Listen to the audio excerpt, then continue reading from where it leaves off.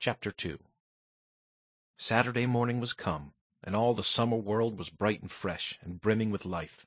There was a song in every heart, and if that heart was young, the music issued at the lips. There was cheer in every face, and a spring in every step. The locust trees were in bloom, and the fragrance of the blossoms filled the air. Cardiff Hill, beyond the village and above it, was green with vegetation, and it lay just far enough away to seem a delectable land, dreamy, reposeful, and inviting. Tom appeared on the sidewalk with a bucket of whitewash and a long-handled brush. He surveyed the fence, and all the gladness left him, and a deep melancholy settled down upon his spirit. 30 yards of board fence 9 feet high. Life to him seemed hollow, and existence but a burden. Sighing, he dipped his brush and passed it along the topmost plank, repeated the operation, did it again, compared the insignificant whitewashed streak with the far-reaching continent of unwhitewashed fence, and sat down on a tree box discouraged.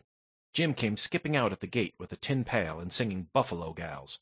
Bringing water from the town pump had always been hateful work in Tom's eyes before, but now it did not strike him so. He remembered there was company at the pump.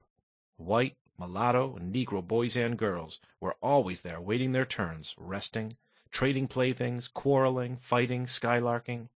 And he remembered that, although the pump was only 150 yards off, Jim never got back with a bucket of water under an hour, and even then somebody generally had to go after him. Tom said, "Say, Jim, I'll fetch the water if you'll whitewash some." Jim shook his head and said, "Can't, Mars Tom. Old missus, she told me I gotta go and get this water and stop fooling around with anybody. She says she spec Mars Tom going to ask me to whitewash, and so she told me to go along and tend to my own business. She 'lows she'd tend to the whitewashing." "Well, never you mind what she said, Jim. That's the way she always talks. Give me the bucket. I won't be gone only a minute. She won't ever know." "Oh, I dasn't, Mars Tom. Old missus, she taken tot head off me, 'deed she would." She never licks anybody.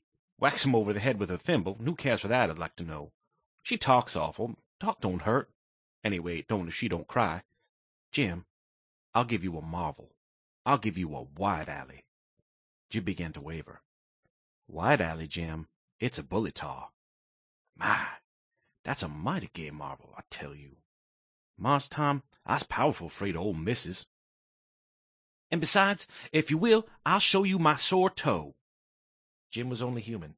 This attraction was too much for him. He put down his pail, took the White Alley, and bent over the toe with absorbing interest while the bandage was being unwound. In another moment he was flying down the street with his pail in a tingling rear. Tom was whitewashing with vigor, and Aunt Polly was retiring from the field with a slipper in her hand and triumph in her eyes. But Tom's energy did not last. He began to think of the fun he had planned for this day, and the sorrow multiplied. Soon the free boys would come tripping along on all sorts of delicious expeditions, and they would make a world of fun of him for having to work. The very thought of it burned him like fire. He got out his worldly wealth and examined it.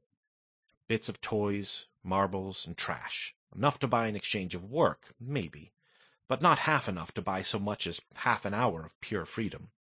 So he returned his straitened means to his pocket, and gave up the idea of trying to buy the boys. At this dark and hopeless moment, an inspiration burst upon him. Nothing less than a great, magnificent inspiration. He took up his brush and went tranquilly to work. Ben Rogers hove in sight presently, the very boy of all boys, whose ridicule he had been dreading. Ben's gait was the hop, skip, and jump, proof enough that his heart was light and his anticipations high. He was eating an apple and giving a long, melodious whoop at intervals, followed by a deep-toned ding-dong-dong, ding-dong-dong, for he was personating a steamboat. As he drew near, he slackened speed, took the middle of the street, leaned far over to starboard, and rounding to, ponderously and with laborious pomp and circumstance, for he was personating the Big Missouri, and considered himself to be drawing 9 feet of water. He was boat and captain and engine bells combined, so he had to imagine himself standing on his own hurricane deck, giving the orders and executing them. "Stop her, sir! Ting-a-ling-a-ling!" The headway ran almost out, and he drew up slowly towards the sidewalk. "Ship up to back! Ting-a-ling-a-ling!" His arms straightened and stiffened down his sides. "Set her back on the starboard! Ting-a-ling-a-ling! Chow! Chow! Wow! Chow!" His right hand, meantime, describing stately circles, for it was representing a 40-foot wheel. "Let her go back on the larboard! Ting-a-ling-a-ling! Chow-chow-chow-chow!" His left hand began to describe circles. "Stop the starboard! Ting-a-ling-a-ling! Stop the larboard! Come ahead on the starboard! Stop her! Let your outside turn over slow! Ting-a-ling-a-ling! Chow-wow-wow! Get out the headline! Lively now! Come out with your spring line! What are you about there? Take a turn round the stump with that bite of it! Stand by that stage! Now let her go! Done with the engine, sir! Ting-a-ling-a-ling! Sht! Sht! Sht!" trying the gauge cocks. Tom went on whitewashing, paid no attention to the steamboat. Ben stared a moment and then said, "Hiya, you're up a stump, ain't you?" No answer. Tom surveyed his last touch with the eye of an artist. Then he gave his brush another gentle sweep and surveyed the result as before. Ben ranged up alongside of him. Tom's mouth watered for the apple, but he stuck to his work. Ben said, "Hello, old chap. You gotta work, hey?" Tom wheeled around suddenly. "Why, it's you, Ben. I weren't noticing." "Say, I'm a-going in swimming, I am. Don't you wish you could? But of course you'd druther work, wouldn't you? Of course you would." Tom contemplated the boy a bit and said, "What do you call work?" "Why, ain't that work?" Tom resumed his whitewashing and answered carelessly, "Well, maybe it is, maybe it ain't. All I know is it suits Tom Sawyer." "Oh, come now. You don't mean to let on you like it." The brush continued to move.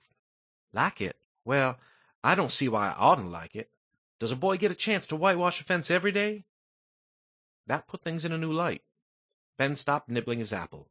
Tom swept his brush daintily back and forth, stepped back to note the effect, added a touch here and there, criticized the effect again.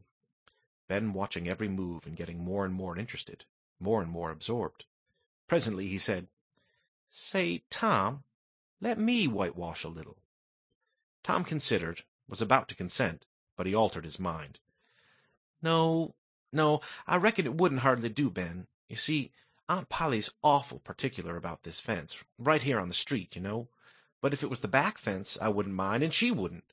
Yes, she's awful particular about this fence. It's got to be done very careful. I reckon there ain't one boy in 1,000, maybe 2,000, that can do it the way it's got to be done." "No, that so?" "Oh, come on now. Let me just try. Only just a little. I'd let you, if it was me, Tom." "Ben, I'd like to, honest Injun. But Aunt Polly, well, Jim wanted to do it, but she wouldn't let him. Sid wanted to do it, and she wouldn't let Sid. Now, don't you see how I'm fixed? If you was to tackle this fence and anything was to happen to it, aw shucks, I'd be just as careful. Now let me try. Say, I'll give you the core of my apple." "Well, here. No, Ben, now don't. I'm afeard. I'll give you all of it." Tom gave up the brush with reluctance in his face, but alacrity in his heart. And while the late steamer Big Missouri worked and sweated in the sun, the retired artist sat on a barrel, in the shade close by, dangled his legs, munched his apple, and planned the slaughter of more innocents. There was no lack of material. Boys happened by every little while. They came to jeer, but remained to whitewash. By the time Ben was fagged out, Tom had traded the next chance to Billy Fisher for a kite in good repair, and when he played out, Johnny Miller bought in for a dead rat and a string to swing it with, and so on, hour after hour. And when the middle of the afternoon came, from being a poor, poverty-stricken boy in the morning, Tom was literally rolling in wealth. He had, besides the things mentioned before, 12 marbles, part of a jew's harp, a piece of blue bottle glass to look through, a spool cannon, a key that wouldn't unlock anything, a fragment of chalk, a glass stopper of a decanter, a tin soldier, a couple of tadpoles, 6 firecrackers, a kitten with only one eye, a brass doorknob, a dog collar, but no dog, the handle of a knife, 4 pieces of orange peel, and a dilapidated old window sash. He had had a nice, good, idle time all the while, plenty of company, and the fence had 3 coats of whitewash on it. If he hadn't run out of whitewash, he would have bankrupted every boy in the village. Tom said to himself that it was not such a hollow world after all. He had discovered a great law of human action without knowing it, namely, that in order to make a man or a boy covet a thing, it is only necessary to make that thing difficult to attain. If he had been a great and wise philosopher, like the writer of this book, He would now have comprehended that work consists of whatever a body is obliged to do, and that play consists of whatever a body is not obliged to do. And this would help him to understand why constructing artificial flowers or performing on a treadmill is work, while rolling 10-pins or climbing Mount Blanc is only amusement.